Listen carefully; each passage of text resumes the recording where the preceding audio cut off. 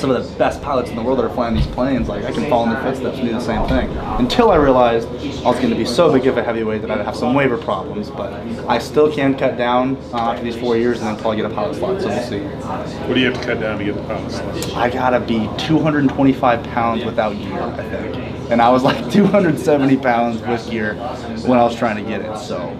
I mean, as soon as my wrestling career's over, I'll be able to cut some weight. But until then, I got to keep lifting. I got to get big. You know? Kirk LeVay is not—he's not going to start cutting weight either. So I got to be big, compete. You obviously are familiar with wrestling in Tulsa at the Big 12s. Have you imagined what that's going to be like whenever you run out there in an orange singlet? So I had a coach that once said, whenever you're out there wrestling, if you hear anyone yelling or screaming, they're always cheering for you. And you know, coming from Air Force wrestling, Oklahoma State definitely had more fans, but whenever I hear someone yelling and cheering, I'm like, they're cheering for me. You know, it doesn't matter what they're saying.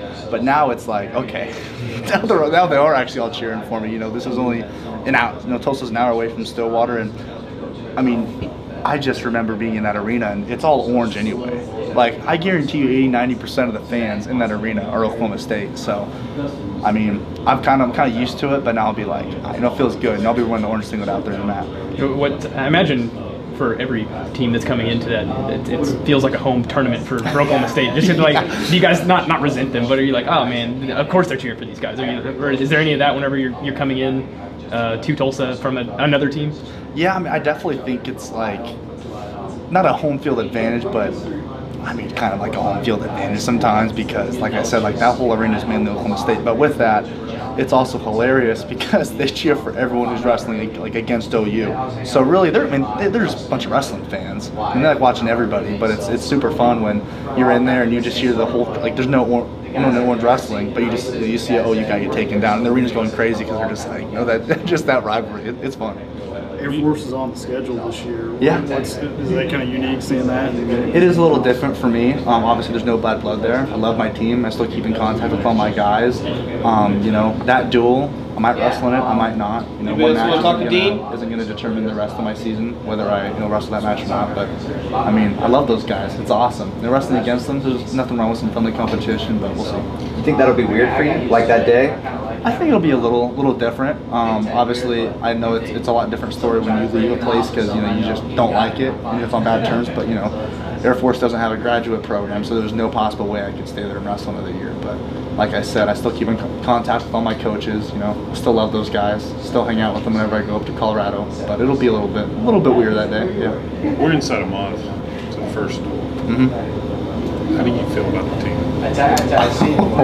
So, I mean, wrestling each other in this room is crazy because Coach Taylor teaches both sides of everything every time we do something, and I think we just don't realize how how much we've sharpened our sword, how sharp our edge is, because wrestling each other is when there's a scramble, no one's conceding any point, so these scrambles are long.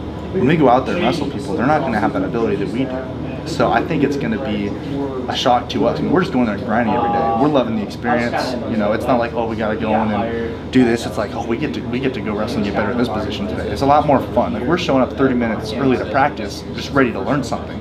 We're not dragging in at the last second, so the energy's there, especially as I'm watching, because I don't cut weight, but I watch the guys cut weight. I mean, they're doing it the right way. They're still feeling great. They're still wrestling super strong. So I think other teams are going to be really shocked because they're going to be like, these guys just don't give up. But if you've ever wrestled Coach Taylor, you know that he will never concede a single point.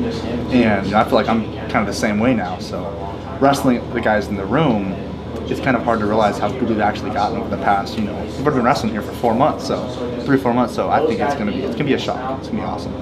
Were you in the finals at Big 12s with Serber a couple of years back? I was, yeah. And he almost had you in a crate. Yeah, he did. Have you guys discussed that moment at all yet? No, I think we've joked about it a couple times. I mean, Serber's awesome. He's liked by everyone. It's hilarious. We're going to school or we're going to get dinner, and everyone's just saying hi to Luke. I mean, it's so nice finally able to be teammates with these guys, because in wrestling and when you're competing against people, it's different because that's the only perception you have of them is the competition version of them. When I step on the mat, I'm gonna kill you. I'm gonna rip your head off.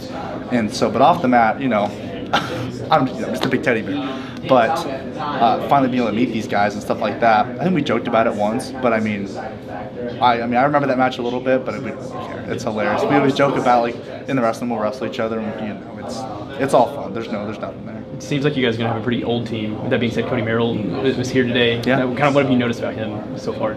Yeah, I think the young generation, which is weird to say. I mean, I'm technically still younger, but I'm a fifth year, and he's just coming in. But I mean, kind of trying to give them a solid foundation. I know the stuff that made a big difference for me when I was a freshman is what were the upperclassmen doing? What were their habits? Because that really directly translates to what's going to happen to the little guys. And we got the older guys here are setting probably the best examples I could ever think of at any school.